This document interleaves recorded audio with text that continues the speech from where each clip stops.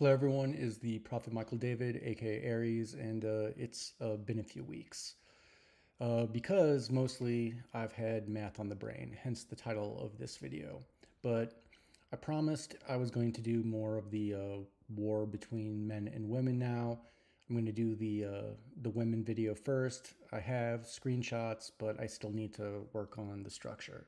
So today is kind of like a filler video, but I'm going to show you what I've been doing on the math stuff that I've been so obsessed with, or kind of broad strokes. Also, really quick, I probably should have done this video yesterday because it was September 29th, and that is Michaelmas, the Archangel Michael's day, my namesake.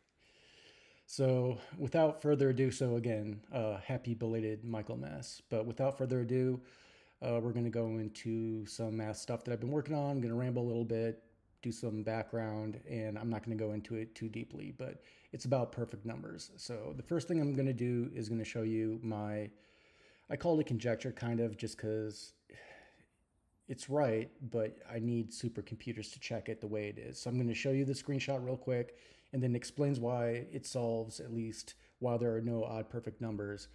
And then from there, I'll show you what I've been working on.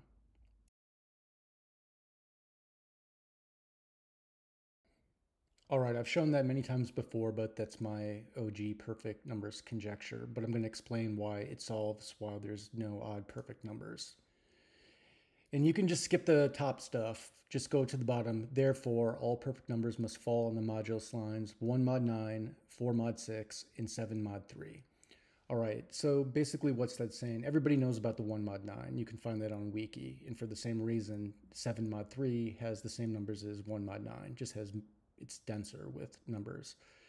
But the thing about those two lines is that they alternate between odd and even. So by itself, that the numbers that fall on those lines does not prove that there can't be an odd perfect number. But the 4 mod 6 number does, because by definition there can only be even numbers on the 4 mod 6. Overall, it's an argument on symmetry. I have many other arguments that show that perfect numbers have to have symmetry in different dimensions, 3 dimensions, 2 dimensions. What we're doing right now is digital root, which again is synonymous with base 9 or mod 9 numbers. So in a nutshell, that's the OG proof. So why is it hard to prove, or why do I sometimes call it a conjecture? Is because the numbers get so big. I mean, these aren't hard mathematical operations. You could use supercomputers, but you would still have to have large enough computers and databases to hold all of the perfect numbers. Again, remember, the first perfect number is 6, and that's the only odd one out that doesn't account to that. That's the first one's always weird. But 28, 496, the rest of them all do fall on the 4 mod 6 line. But you can check those easily, and I have. But to check the 50th and the 51st number, which are over 20 million digits long, you have to have a big enough database and computer. But really, the check is pretty easy. You take the actual perfect number, the 25 million digit or over 20 million digit long number, you subtract 4 and divide by 6. And if it's a whole number, it falls on that mod line, the 4 mod 6 line. But if it has a decimal, it doesn't. So it's really easy to check these if you have the actual means to do so, but I do not.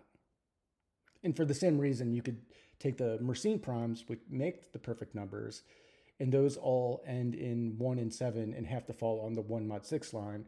So all you'd have to do to check the largest Mersenne prime is take that number, which is however many millions of digits long, subtract 1 and divide by 6. And if it's a whole number, it lies on that line, which all of the first ones do. I assure you I've checked them, but I don't have the means to check the largest ones, although I know this to be true. It's a real Godel thing for me right now. So that being said, recently talking to some of my muses just about normal stuff, not anything math related, but I was trying to explain some aspects to them, and I thought of different ways of proving perfect numbers other than the way I did, because it's hard to check because of the computing power necessary. And so I started looking at some other stuff. I'm not going to go into details, but I got an idea of a different way to prove that there are no odd perfect numbers. And so it started out with a spreadsheet that became very large because I can use equations to help me out, but I still have to type the equations in multiple times because of the way I had to structure it. And I'll show you just a second.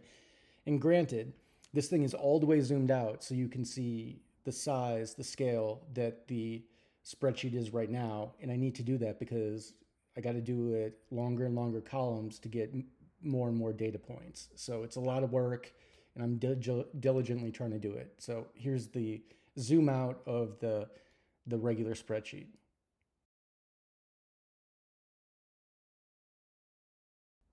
Okay, and so again, I'm not going to tell you exactly what I did, but as you can see, it's a substantial amount of work and it has a definite format. Kind of looks like a giant triangle and everything. But from there, I sift through that data and collate parts of that and make other spreadsheets, and then eventually I get to doing graphs because I just do a bunch of equations and stuff. And when I did it this time, again, I'm trying to prove there are no odd perfect numbers. I found this pattern, this waveform, that was really, really interesting. And here it is.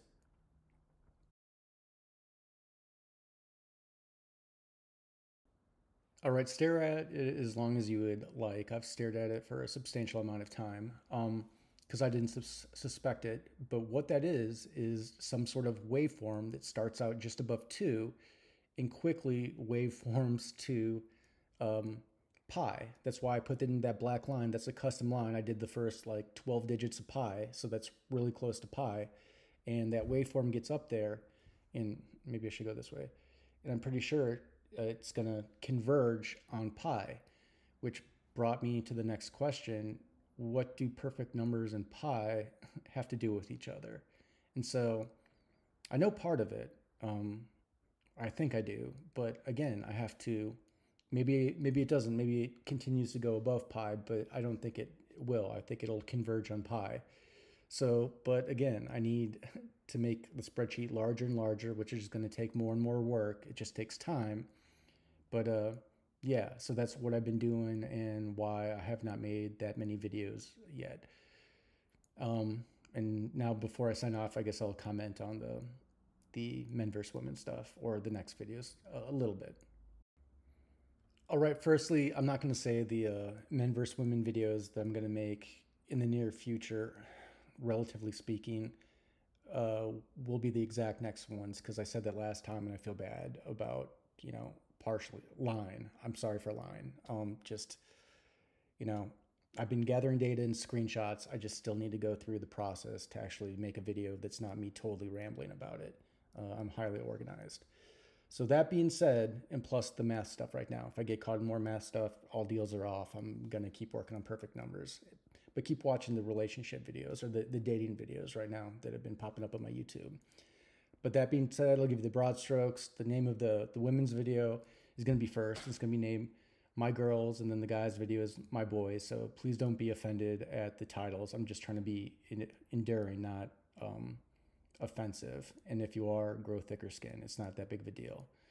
But on the My Girls video, the women's video, I'm basically going to shit on you all and tell you why you should have much more love and respect for men. But then on the men's video, the My Boys video, I'm going to do the same thing to them and tell them why they shouldn't shit as much on women and appreciate them much more. So I've told you before why I have a specific foot on both sides of the spectrum. I'm a man. I've gone through not a lot of dating problems, but I can see the men's argument in a lot of ways. But then on the other hand, I don't have any male friends except for my one bestie from 25 years ago. But all my current friends now and all my interactions are with women, and they're all good. So, yeah, so that's where I'm coming from. All right, shorter video than usual, but that's not a bad thing. So signing off, as always, rule number 1, do not touch other people without their consent, aka do not hurt each other. And rule number 2, it's all about honesty, lies are a tick down, aka try not to lie. All right, I love you all. Try to have a good day, and hopefully we'll speak here soonish.